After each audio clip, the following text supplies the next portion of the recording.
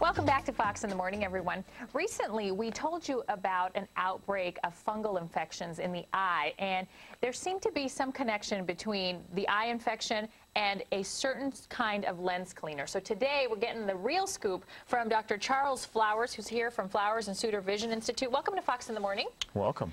Okay, so we did this story about these fungal infections, and we were told that most or all of the people that had these fungal infections in the eye were using the Renew brand contact lens solution from Bausch & Lomb. So what is the update on that? Well, the update is, so far there's been about 109 cases been reported.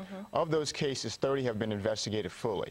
And what they did, of those 30 cases that have been fully investigated, 28 of those patients were wearing contact lenses, and of those 28 who wore contact lenses, 26 or 93% were using Renew-related products. Okay. Now, Bausch & Lomb has released a press release where they've removed Renew Moisture Lock off the market, although all the scientific evidence that we have does not show a definitive link. Although if you go back and look at the patients that have been investigated, 93% were using some type of Renew product. But not all of them? Not all of them, correct. Oh, okay. So at this point, Bausch & Lomb is just being safe in Absolutely, removing it? yes. And just removing it from it, but as you said, no scientific link at this point? Correct. Okay, so if people have a couple of bottles left over in their medicine cabinet, should they continue using them? Or no, they probably should dispose of them right now. Just in case? Just in case. Because it's still being investigated. Yeah, the CDC is still investigating that. Again, remember I said there was 109 cases. Right. Only 30 of those have been investigated fully. Okay, so at this point, just to play it safe, everyone should dispose of them if they have any left in their medicine cabinet.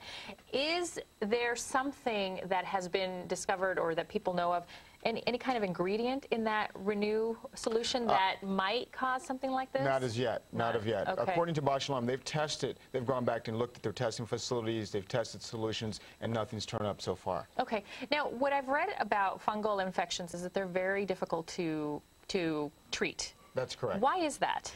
Because we don't really have a lot of commercially available antifungals. We only actually have one commercially available antifungal, and it's really fungal static, which means it stops it from growing, but it doesn't completely kill it. Okay, and how do people normally get these types of infections? Normally it's from trauma. It's extremely rare to get fungal infections, Okay. particularly with contact lens wear. Most of the time we see fungal infections in association with trauma or organic matter. If you got stuck in your eye with a tree branch or something like that, you typically don't see it in association with contact lens wear. So you should be very, very careful then, and make sure, as we saw some of those tips up there, wash your hands, replace your contact lenses, don't try to keep them and extend them for longer periods of time, that sort of thing. Take them out every night, I would suppose? For right now, but I think the most important thing that I've found over the years is that many people do not change their cases. I've run into a lot of patients who will have the same case for a couple years. Really, you should be changing your case every 36 months. Okay, because obviously bacteria can gather in there as well. Absolutely. Even though you clean them, there's still some residue where bacteria and fungus can grow. Okay. Yeah. Well, very important information, and of course, hopefully it lets you rest at night knowing that this product has been removed off the shelf until further investigation is concluded. Dr. Charles Flowers, Flowers and Suter Vision Institute, thank you so much for coming in this morning. Thank you. And of course, go to Fox